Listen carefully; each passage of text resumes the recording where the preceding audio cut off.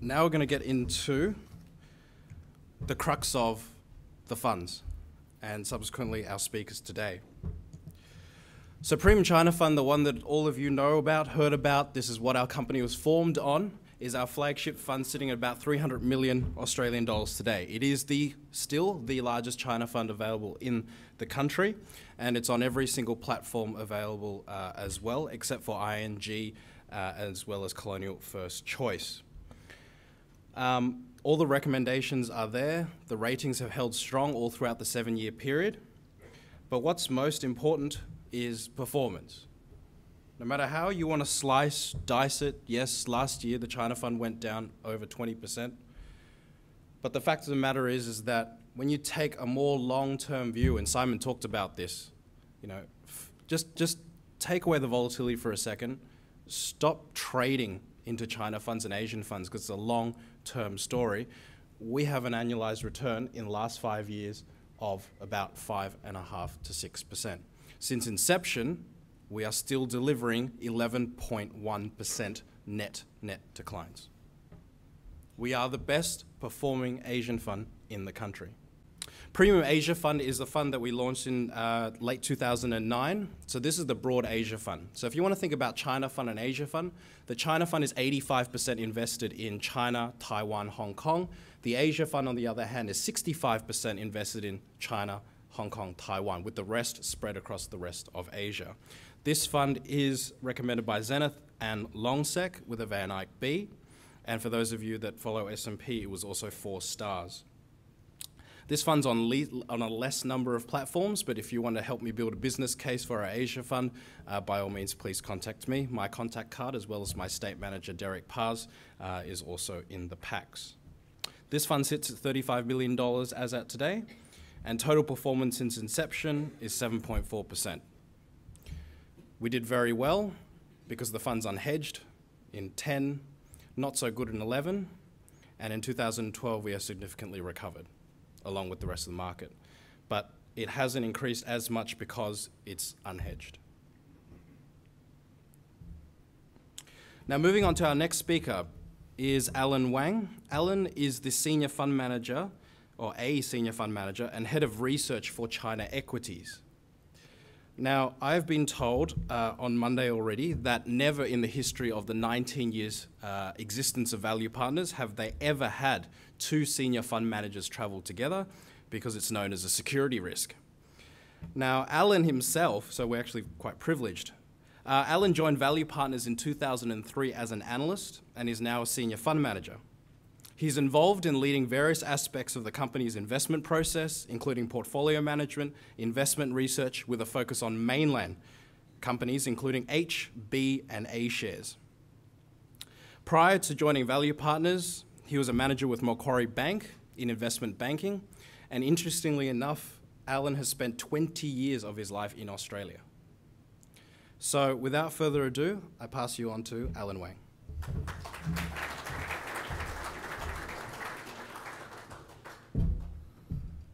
Good afternoon, everybody. It's good to be here and back home in Sydney. Like Jonathan said, I lived in Australia for 19 years. I worked for Macquarie Bank for 5 years before moving to Hong Kong in 2003 to work as an analyst. Why did I do that? Because I believe the opportunities of the next 1 to 2 decades are truly in China and Asia. Now, the Chinese equity market, along with the rest of the world's financial market, particularly emerging market, has performed quite poorly last year. As you can see from this table, the Hong Kong HSI index, as well as HCI index, has declined by about 20–21% last year. Even the MSCI China index has declined by roughly the same amount. But we do believe that the overall investment environment will get better this year, and let me tell you why. First of all, there are plenty of liquidity global-wise. Central banks around the world are essentially printing money. The United States has QE1 and QE2, and we do believe that there will be some form of quantitative easing. If it's not QE3, that's, they might call it something else. And this is a high probability of that happening. The Bank of Japan has instituted quantitative easing as well. And of course, we all know that in Europe, they have the LTRO. Even in the People's Republic of China, they have started to cut bank reserve required ratios since the fourth quarter of last year. So the market will be flooded with money. The macro situation overseas aren't as bad as we think. At least things are stabilizing and easing off a little bit. In both the US and Europe, if you look at the Purchasing Managers Index, the PMI, which is the leading economic indicator, it's actually improving slightly. And more importantly, in the US, unemployment figures is coming down from the peak. The peak previously was 9.4%, now it's down to 8.5%, which is the latest number.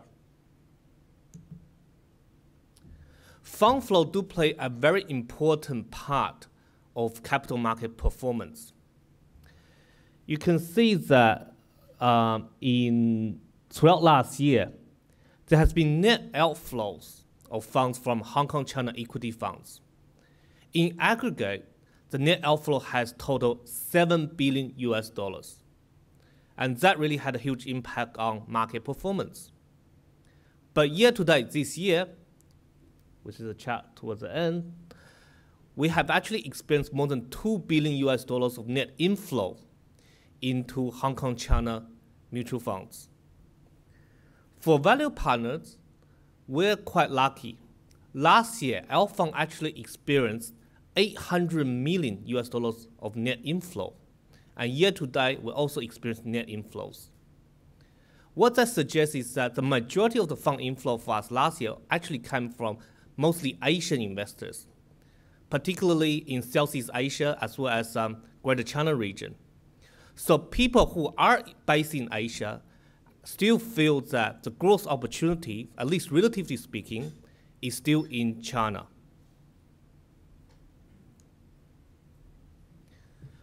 A lot of investors are concerned about the potential slowdown in GDP growth for China over the next couple of years. But really, the government has really managed people's expectation for a very long time already. About 12 months ago, when they talked about the 12th five-year plan, the plan targeted average GDP growth of 7% over the next 5 years, which is already much lower compared to the 8% in the previous 11th five-year plan. So there's no surprise that when the Premier of China announced in his work report that the GDP growth target is 7.5% for this year, the market is actually has already priced that in. It is already well expected. But I do believe that some financial press has really overplayed this particular agenda. Even that, if you look historically, the Chinese GDP growth has always come fairly much above the targeted growth rate. In 2010, the target was 8%, the actual was 10.3%. Last year, the target again was 8%, actual was 9.2%. So, in a way, the Chinese government do set easy targets for themselves. Therefore, we believe that the GDP growth for this year will be around 8 to 8.5%, which is lower than last year, but still higher than the 7.5% target. Inflation is coming down now to 4%, which is fairly much manageable. And we do believe that long-term inflation between 3 to 4% is quite reasonable for China, for China as a whole and comparable to its growth rate. And importantly, money supply growth is also rebounding from last year's low. We are expecting M2 growth of 14% and new loan amount of 8 trillion RMB, much higher than the 7.5 trillion for 2011. How much does export play a part in Chinese economic growth? Not that much for the past 3 years. Prior to 2008, China was the factory to the world. It was heavily reliant on export as a driver to GDP growth. But since the previous global financial crisis, China is now restructuring its economic growth to more focus on domestic demand. So right now, 95% of China's GDP contribution actually come from domestic investment as well as domestic consumption. Only 5% is driven by net exports. And even that, there's a lot of processing trades. So we think that the impact of export slowdown, demand slowdown from the US or Europe, if it happens, China is actually quite manageable compared to 4 years ago. This is one of the more important charts. Inflation is trending there. That's the blue line. PPI, which is a measure of input costs, has also come down to 0%. What that suggests is the asset price inflation risk that China has experienced over the past 2 years is coming to an end. This leaves the government much more room to maneuver in terms of policy support and even stimulus if required. And like I said earlier, the central bank, PBOC, has already cut bank reserve requirement ratio twice since the fourth quarter of last year. And we will expect further triple R cuts going forward. But things might get slightly worse before it gets better. There is a momentum in the economy to tend to trend down a bit further, and does take a little bit more time for stimulus policy to take hold. We actually expect that GDP growth in China will bottom out sometime in the first half of this year before it starts to rebound in the second half of the year. So corporate earnings growth will effectively experience similar type of trend.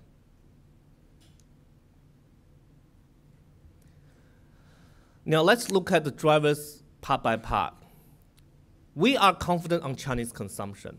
You can see from the chart on the right that retail growth in both nominal as well as real terms has been very stable at mid to high teens over the past years. This is partly driven by rising income levels, particularly minimum wages for Chinese workers. They have been increasing at a rate of roughly 20% per annum for the past 2 to 3 years, and we expect 10 to 15% growth for income over the next couple of years as well. This is a very important part of the Chinese consumption story. Investment, we don't believe that there will be a huge decline in overall investment. If we break down into various sectors, for some sectors, we will experience investment decline, particularly in the private housing sector, as well as the high-speed railway sector, given the difficulties experienced in those particular areas. But for other sectors, such as social economic housing, the government will put more money into it. Last year, they completed 5 million units of social economic housing. The target for this year is 7 million units. And when they said they want to get something done, it will get done. For water engineering, China is actually a country that's lack of water resources. They need to shift, basically trying to bring water conservation as well as bring water from the west to the east or from the south to the north. For the previous 10 years, only 1 trillion renminbi was spent on water engineering work, such as dams, irrigation, etc. But over the next 10 years, they will increase that by 4-fold to 4 trillion renminbi. So net-net, the overall impact on investment, we believe, is actually quite negligible. Now, this chart is probably one of the more important charts you will see today, the valuation of the Chinese equity right now. Last year, Chinese equity fell around to about 8 times earnings. At the end of last year, it's 8.8 times. Right now, it is 9.5 times 2012 earnings. Historically, there has only been 5 instances where Chinese equity valuation fallen between 9 times. The first time was in the 1997-98 Asian financial crisis. The second time was during the 2000-2001 tech bubble. The third time was during 2003, the SARS epidemic in Asia. The fourth time was the 2008 global financial crisis. And the fifth and most recent time was October last year. What do all these have in common? People start to panic about financial market. People are in crisis mode. But each and every single time, valuation rebounds strongly back up once after they've fallen between 9 times. So when they dip below 9 times, it's actually a screaming buy. It's actually a good opportunity to accumulate stocks when everyone else starts to panic. So you can also see from the chart, we believe that earnings growth for last year, based on our own analysis, of listed companies averaged to be about 20%. And earnings growth for this year will decline to 10 to 15%. Again, in line with slowdown in GDP growth. But the devaluation of Chinese equities throughout the past 18 months has been much higher. It came from 13.6% down to 13.6 times down to 9 times. It's almost a 30-40% correction in valuation multiples. So people do overreact, and the amount of de-rating is much bigger than the earnings downgrade that corporate earnings actually experience. Going forward, how much upside we believe there will be, even assuming there is no re-rating in earnings multiples, that market stays at 10 times PE valuation, we believe that the 10 to 15% earnings growth itself will drive share price up by the same amount, because eventually analysts will roll over the forecast into 2013 forecast. So how do we make money for our investors in our portfolio this year? This is probably one of the most important strategies. We focus on earnings growth as well as dividend yield. On earnings growth, like I said, we'll focus on companies with 10 to 15% earnings growth. But the key is solid earnings growth with high conviction. We don't want to invest into companies that might experience 40, 50% earnings growth this year, but there's a lot of high degree of risk. We want to invest in companies that can deliver solid earnings growth results. At the same time, we want to focus on companies that can pay out good dividends. Towards the end of last year, you can see from the chart on the right, again, average Asian listed company dividend yield has already surpassed the average Asian government bond yield. And that really says a lot of opportunity in the equity market. They are really oversold. For us, dividend yield plays a very important part of return in volatile markets. It can be as much as 1/3 of your return. So we'll be focusing on companies that have very strong balance sheet, cash flow. And let me tell you, most Chinese companies are much less leveraged compared to European or US companies, and they do have the ability to pay dividend. But besides ability, also the willingness to pay dividend. So we'll be looking at the dividend payment track record. How much dividend payout has they made historically? And there are a bunch of companies that can deliver that. So 10 to 15% earnings growth that drives share price upside, plus 4 to 5% dividend yield, will give you the targeted 15 to 20% portfolio return that we're hoping to achieve this year. Another strategy that we'll be focusing within our portfolio is the consumption story in China. More and more Chinese individuals, households, will move into the higher income category over the next 5 to 10 years. I mean, we already had a decade long of wealth gathering and wealth build up, but this will continue. And the Chinese like to upgrade the living standard once they have the money. They like to buy branded stuff. Just to give you some example, Prada is now a Hong Kong listed company. Greater China stock. BMW has a joint venture in China that makes 3 Series and 5 Series cars, as well as the X1s. And they're selling like hotcakes. If you go to a BMW dealership, you have to wait 3 to 6 months for a car to be delivered to you. When I worked for Macquarie Bank 10 years ago, and I went to China for business, looking at Chinese deals, the majority of the cars that run on the streets were Japanese maker or Japanese branded cars. The Nissans, the Toyotas. with very small engines, 1.2 liters, 1.4 liters. But today, you see most of the taxis that run in Shanghai are Volkswagen. And for a middle income, so white-collar worker, his preference for a car will be the BMWs, the Audis, and for the super rich, it's even the Bentleys and the Maseratis. So this consumption upgrade story will continue over the next decade. And even for smaller goods, such as smartphones, iPhones, iPads, with the new iPad coming out in various countries about a week ago, you cannot buy iPad in China anymore because they are all sold out. So one thing that people do is they buy them in Australia, bring them to Hong Kong, and sell it in the black market and make $2,000 profit.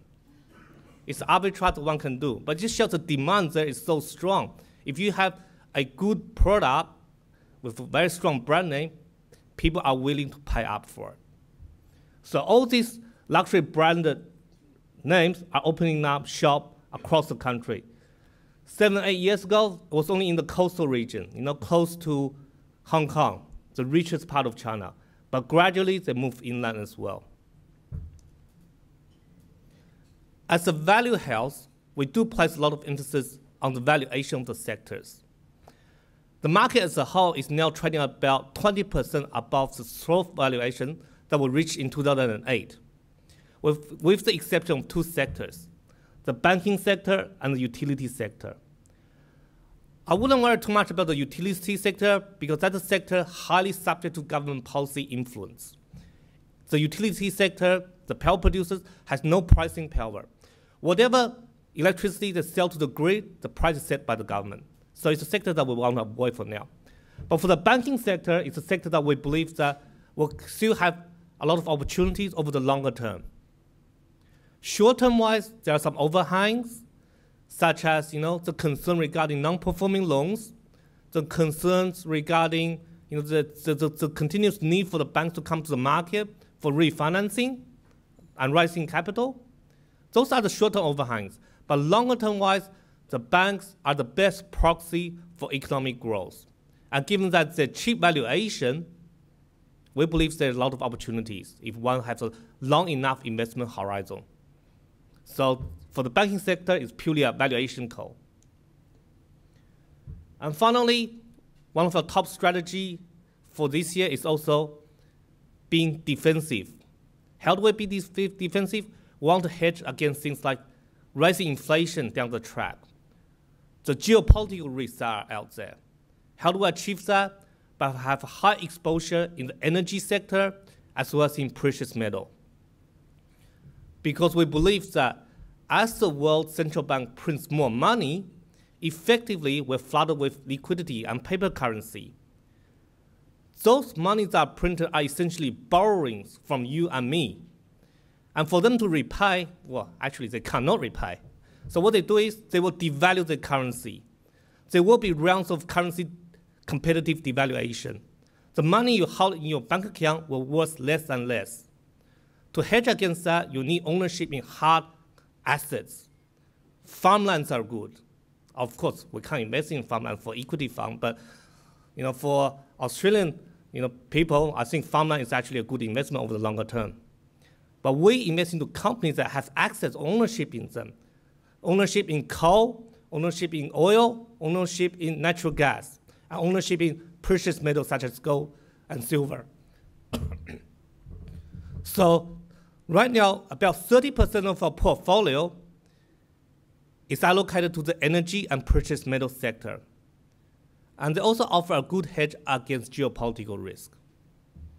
So with better monetary condition, in-line fiscal policy, low valuation, we believe that equity markets, after 2 years of underperformance, particularly last year, will do better this year. Very quickly, just turn to some of the concerns that investors have. This is a widely quoted city, Ordos in Inner Mongolia, China, by Western press last year. They basically branded it as a ghost town. Why is it a ghost town? It's a mining city. that has been growing very fast over the past couple of years. There's only two types of assets that this city has, coal and rare earths. And you can see coal price has really boomed up since 2004, 2005. And the city's GDP has grown 13-fold over that period, while property prices have gone up 8-fold. But even after 8-fold increase in property price, it's still below 4,000 RMB per square meter, which is only 1/3 of that in Beijing and Shanghai. It's a very small city with a population of 1.7 million only, compared to Beijing and Shanghai, over 20 million. But its GDP per capita ranked #1 in China. So with the success of this city in such a short period of time, it has attracted a lot of speculative money. As a result of that, there has been overbuilt of property in that particular city. But this is more an exception rather than the norm case in China. In China, the majority of the cities, the property demand is still driven by first-time owner-occupiers. I'll just skip that. This just shows the valuation of the Chinese developers. A second concern that people have regarding China is corporate governance. But let me tell you, corporate governance is not just an Asian or China issue. It's actually a global issue. The most famous corporate governance sort of fraudulent cases actually occur in the United States and Europe. Aswell says that when we invest in a company, we focus on the 3 R's. The right business, with the right, run by the right people at the right price. You can't have analysts who sit in an office away from Asia, looking at valuations, read annual reports and quarterly reports, and decide whether this is a good buy or not. We need people who are actually on the ground, talking to management, particularly the people factor is very important. And that's a sort of qualitative research that a house like us will bring to investors. What we do here is nothing really sort of beyond sort of overly sophisticated or rocket science. It's all very simple grassroots research stuff. But with our team of 41 investment professionals, together with our affiliated joint ventures, we'll have over 60 investment people doing all this on-the-ground research. And we're confident that we can avoid all those fraudulent or corporate governance traps in China. The other thing I'd like to mention is that when investing into Chinese companies, trying to avoid those ones that are listed outside Hong Kong and China main Hong Kong China stock exchanges. It is those ones that will cause you the biggest headache. Sinoforce, some of you might know the name, is a company that listed in the Canadian stock exchange. Turned out to be a fraudulent company. Most of the internet companies that are listed in the US has zero profit. They continuously to be loss-making. Yet the American investors are pouring money into them, making the market capitalization very big. I just don't understand that. They are the sort of risk companies that you should avoid. How do people see the Australian equity market or financial market? Very simple. We see it as a commodity-driven market. The Aussie dollar has high correlation to the commodity price index, in turn, which is a lot driven by Chinese economic growth. If China's economic growth does well, commodity price will do well, Aussie dollar will do well, and vice versa. And if you look at the composition, the MSCI China is predominantly dominated by financial and energy sector, while in Australia it's dominated by financials and materials. Now, we all know that Australian domestic consumption stocks are experiencing a lot of difficulty right now. When I was here 3 months ago for Christmas holiday, news reported about how bad Billabong was and Kathmandu was. I think they're still talking about Kathmandu. Yesterday, David Jones reported very poor results as well. So investing into Australian domestic consumption sector, I think there's a lot of risk there. I'm not too sure about the financials, but in the material sector, sure, BHP, Rio Tinto are good companies. But they're also highly invested by the majority of investors out there. A lot of good news has been priced into them. If China goes bad, BHP and Rio share price will fall. They're not immune. But if you look at some of the Chinese companies, they are now trading at half the times or 0.5 times price to book for the Chinese steel sector, for example. I know there are a lot of issues regarding the steel sector, but again, there's too many bad news has been priced into them. So if China does well, the steel sector will rally much harder and has much higher potential upside compared to BHP or Rio. So for that matter, it is the risk-reward trade-off really favors the Chinese companies over the Australian commodity stocks. So with that, I'll conclude my presentation and hand it back to Jonathan. Thank you.